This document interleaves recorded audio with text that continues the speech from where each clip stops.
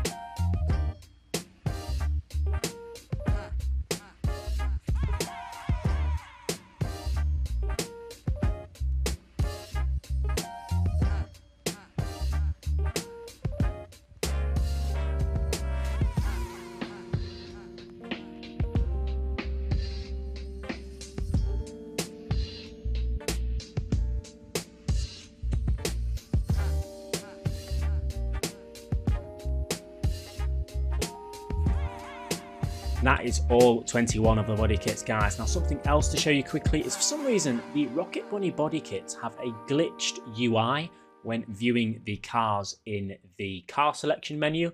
You'll see that all of the cars that have Rocket Bunny body kits applied don't have headlights, or at least the headlights are just black. You can see the headlights on some of the cars there.